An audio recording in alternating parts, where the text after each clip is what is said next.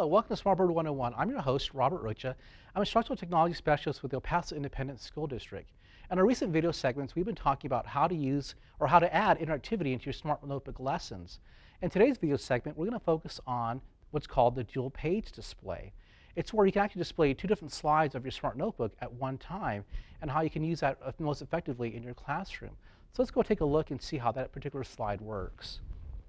And here I have my dual page display slide. I'm going to go and click on that, and hopefully it'll take me to that page. And here I've got a writing passage. So here, at this particular point, it's something you want to present to your class and have them go ahead and read that particular item. You're kind of presenting your information. But after you have read it and you've discussed it, now you want to perhaps add different questions to it, or you want to go and say, well, what more can I add? How can I add interactivity to this reading passage? And so this is where the dual page display comes in very handy. So right now, I'm in full presentation mode. I'm going to go back to my regular field mode that I have here, going back to my regular building mode.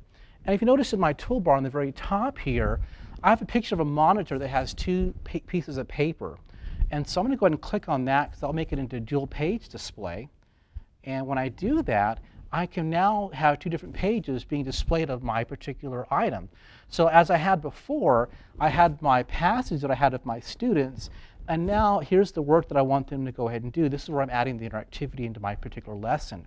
And so right now it's kind of small, so I'm going to go ahead and enlarge it a little bit, making it larger so the kids can see it and I can see it a little bit better. So I'm going to go ahead and go to full presentation mode. So I'm going to click on the monitor that has the different triangles located on the sides, and I'll go to full presentation mode. And there I go. Now I get a bigger picture of it. And here, again, I can know what I'm working on that's being highlighted in red is the one that it's active. So I'm going to kind of click over here, and now notice it made that box red. So this is more my active slide. And so here I can go read my directions that I have for my particular class or what I want them to know. For instance, this is talking about definition of independent variables. And so it says part of the experiment which is manipulated or changed, and what the students have to do is drag the question mark to where the independent variable is in the experiment. And so the students would then have to come up to the board. They have to go ahead and read the passage and identify which is going to be the independent variable.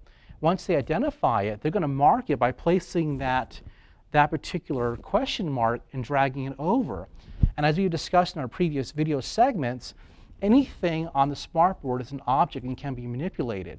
And so what I'm going to go ahead and do is I'm going to take that question mark, and I've already read through this, and I know that my independent variable is going to be the dark and the sunlight placed seedlings. And so what I'm going to go ahead and do is I'm going to take my finger, and I'm going to go and drag.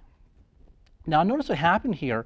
I'm dragging my item over to where the dark is. So that's one of the independent variables. But notice now I don't have another question mark to go and put to the other side. So when I'm building my lesson, there's something that I'm going to have to go ahead and do. So I'm going to go and drag it back to my other page. And I want to be able to clone that to make what's called an infinite cloner, though I can add an indefinite number of question marks I need to use for my particular passage.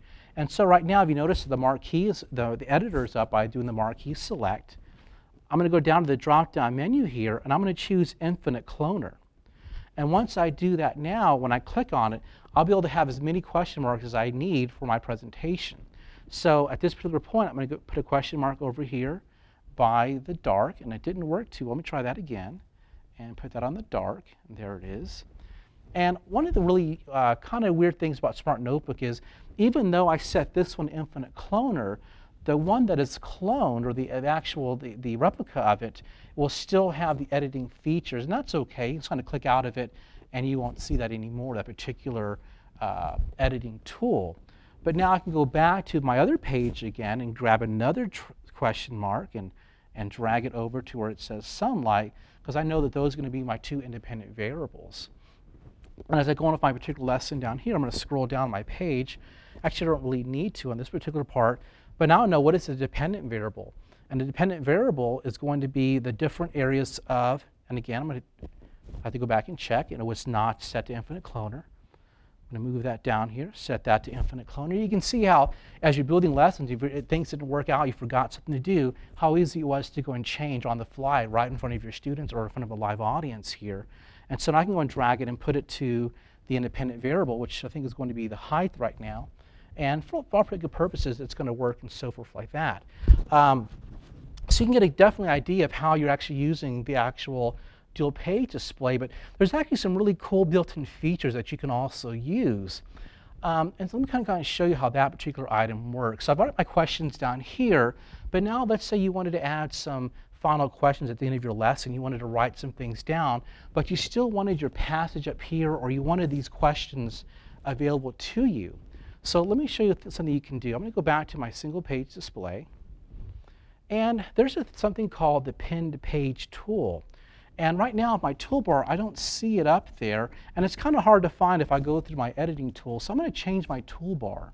And in my toolbar, I'm going to add a tool again called Pin Page. And how I do that is I go back to my computer screen here very quickly, and I'm going to right-click in my toolbar.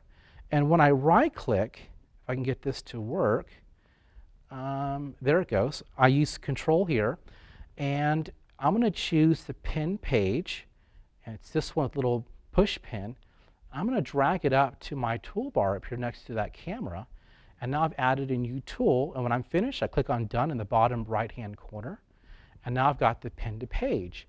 So for instance, if I really want to discuss, maybe I don't want to discuss the passage anymore, but I want to discuss about the independent and dependent variables, I'm going to go ahead and mark this side here as being my area that I'm working with, because it's highlighted in red, and I'm going to pin the page.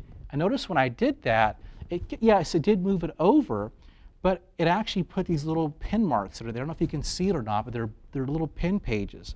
So if let's say I wanted to insert a page, I can go to my Insert Page button here, and now I've got a blank page to go ahead and write different questions with my students that I may have. And I'll just draw some squiggly lines for right now for the sake of time on the TV studio.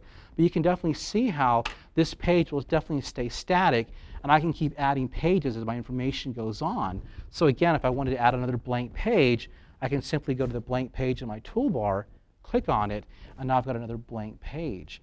And what it does is it kept inserting the different pages. And to actually give you an idea of what it did, I'm going to go back to my tab, and on my tab, in my gallery here, my page sorter here, you can see there was my original page, which was my dual page display here, and you can see the different pages that I added that I'm seeing right there. So that's again how we kind of use that different pin to page tool.